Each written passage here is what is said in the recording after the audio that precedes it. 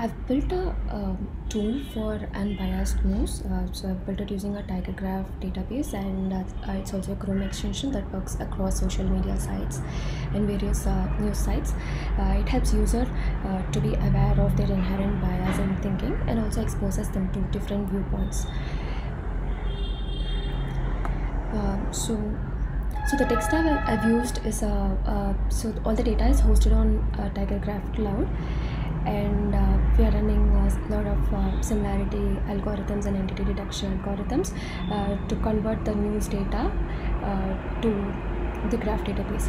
I've also built a simple REST API application using Python Flask, and this data is being consumed by the Chrome extension, which is built using JavaScript.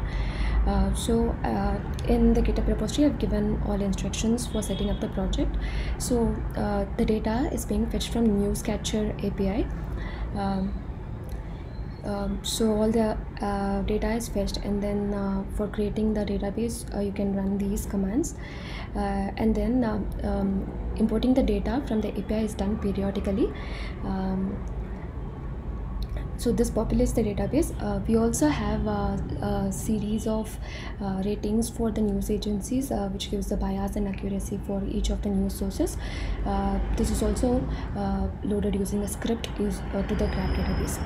So once done, this is how the graph looks. So we have a source, and source publishes a lot of articles, and each article is about an event, and events have entities. So we are processing the text from the news API, and then we are classifying them to entities.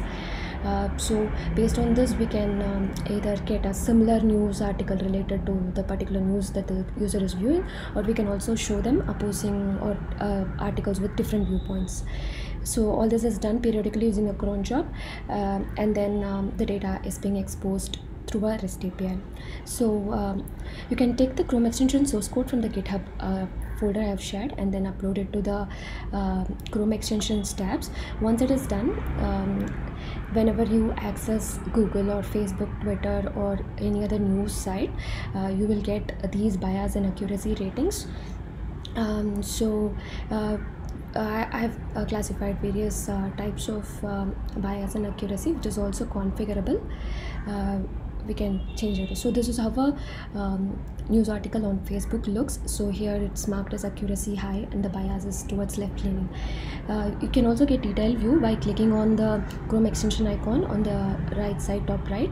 So it gives a bias rating and accuracy, and it also shows you similar news articles. So if it's a left-leaning news agency, I'm showing similar news articles published by other left-leaning agencies, and but this means the user is in a bubble, so I'm also showing them other views to make them aware of the what's happening around them. So all this is configurable, and in the future I'm planning to detect entity using some advanced algorithms, and also instead of updating the graph using a cron job, I want to update it using a real-time database. I hope you liked it. Thank you.